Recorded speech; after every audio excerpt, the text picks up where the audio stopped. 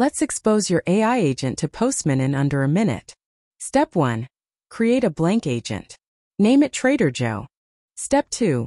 Go to Settings, switch Generative AI to Classic, then under Security, set Authentication to None. After that, open the web channel, copy the direct line secret key, and make sure secured access is enabled. Step 3.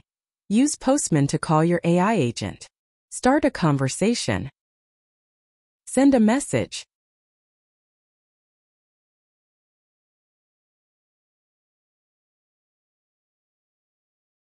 Get AI response.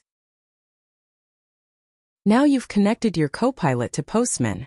Don't forget to publish your Copilot AI agent. Let's test another message. Coming up next, we'll plug Trader Joe into livestock data and hook it up to a .NET Web API so any web app can talk to our Copilot agent.